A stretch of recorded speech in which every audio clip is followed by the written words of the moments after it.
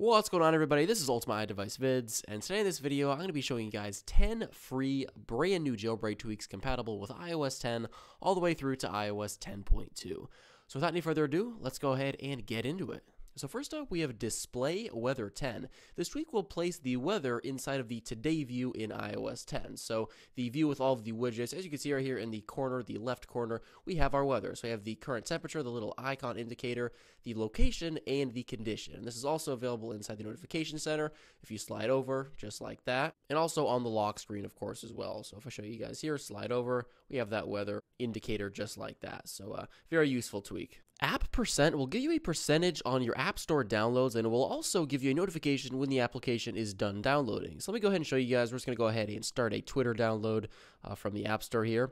And I'll show you guys, as soon as it starts to download, we can go to the home screen, and as you can see right there, right on top of the application, we get a percentage just like that. So it says loading. Of course, we get all the normal indications, but again, we have that percentage there progressing as the application is loading. So, and again, once it's done, you're also going to get a notification just telling you that it's done. So if it's a big application and you're doing other things, you'll be notified. So as you can see, just like that, you get the notification, it has finished downloading. So definitely some great options for the App Store. Control MyCenter provides various different changes to the control center. So if we go ahead and open up the control center here, you're going to see that the Wi-Fi indicator is now a green toggle. That's a small one, but we also now have a low power mode toggle that's available just like that. And as you can see right there, it does turn on the low power mode. You can see by the yellow indicator. And again, it replaces the Do Not Disturb toggle with that. So personally, I'm always using low power mode much more than Do Not Disturb, so I'm happy about that. It also replaces the timer shortcut down here with a record option. So you can go ahead and tap on this, and it'll start recording your screen. So right on your device, I'll just do a little screen capture here. We can do whatever we want, and then of course, whenever we want to stop it, we just go ahead and tap on it, and it saves it directly to the camera roll. So let me go ahead and show you guys the video just real quick. And you know, the frame rate is very good. As you can see here, it's just so smooth. And it works very well. You can see just like that. So that's great if you're using a project or if you're trying to record your screen for whatever reason. Safari Tools allows you to customize Safari to your liking. If you jump to settings after you install it, you could go into the Safari Tools. And in here, you have various useful options. You can make the URL bar flatter. You can add a pixelated progress bar. You can hide various things. And if we just continue to scroll down, you can make a custom amount of favorite icons per row.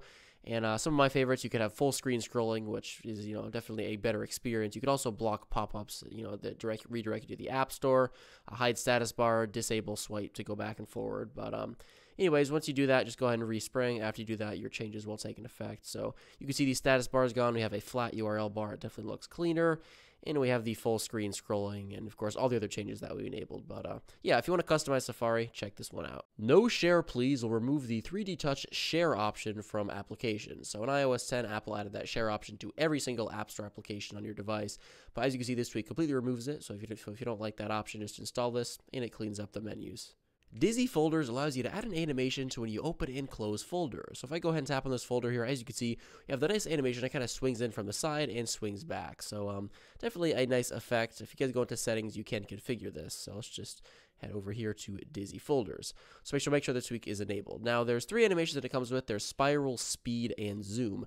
Now I seem to only be able to get the spiral one to work. These two don't seem to be working, but either way, just make sure, you know, if it's not working, if spiral itself isn't even working, just go ahead and toggle these both off, toggle them back on, and respring, and eventually you'll get it working. Just a nice effect, visual effect for your folders. CC Shadow Remover will remove the dark shadow you get when you pull up Control Center that appears on the top portion of the screen and while you're pulling it up.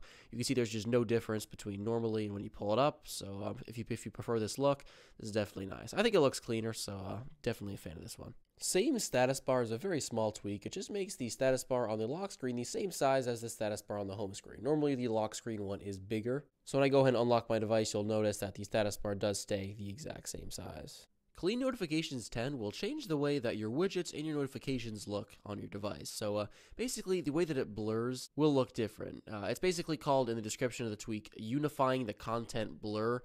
Basically, it makes things cleaner. It looks like it takes in more of the wallpaper. Things are less gray, and they resemble more of the color of what's behind the actual content. So in this case, it's the nice green wallpaper, so we get that there. And again, I think it looks much better.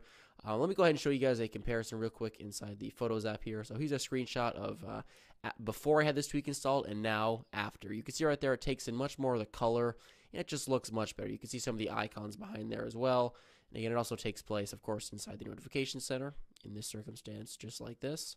And also, again, with banners and things on the lock screen notifications. It's subtle, but I really like it. Oh, and it also takes an effect for widgets with 3D touch there as well. CRSettings allows you to basically put an image inside of reachability when you're inside of applications. So if I go ahead and jump into settings here and I break down reachability, we can have a custom image there. So by default, it has a basically processor chip right there, just again as the default one. It looks kind of cool because, I don't know, maybe it's like revealing the internals of the iPhone or something. But either way, you can configure that to your liking. Basically, it's not quite as easy as going into the settings. You actually have to use iFile or some sort of system file manager to do it. You just go to the main directory, go all the way back as far as you can, go into library. Then you're going to find the CRSettings, and in here you'll have the file that you could go ahead and customize, add in there. But I don't know, I kind of like the default one just with that processor there. I think that looks kind of cool. It's just definitely just like a little subtle touch to indicate that you're jailbroken. You could show it off to people, I don't know. I think it's kind of cool. Alright guys, that pretty much wraps it up for this video. Hope you guys enjoyed these tweaks. If you did, make sure to give this video a like and subscribe to this channel for many more videos pertaining to Cydia tweaks, jailbreaking, that kind of thing. Also make sure to follow the channel on Twitter and like it on Facebook. And with that being said, I'll talk to you guys in the next video. Peace out.